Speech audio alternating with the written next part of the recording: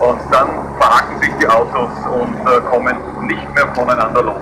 Räikkönen links hinten gegen Alonso rechts vorne. I think it was Kimi left rear against Fernando right front.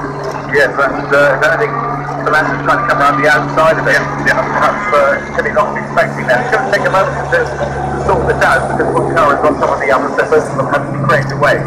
Wird einige Minuten dauern, denn man muss jetzt erstmal die Autos voneinander trennen und der nächste, der steht, ist Will Stevens mit dem Maina Marussia Ferrari. Will Stevens steht. Stevens has stopped up the side of the circuit. This is lap 2. Stopped on circuit. Hopefully just before a slip road, so hopefully the marshals can rapidly recover that car as well. This will be a fast one certainly, and they're working the other two. Abschleppdienst, Streckenposten sind im Einsatz und das geht eigentlich blitzschnell. Die Jungs sind unglaublich gut geschult. Into the pits comes Marcus Ericsson.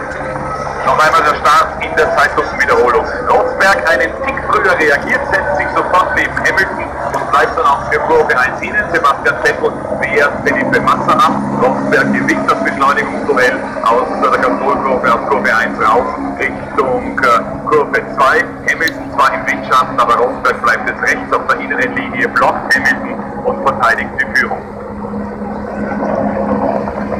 Im Hintergrund sehen sich Kimi Räikkönen.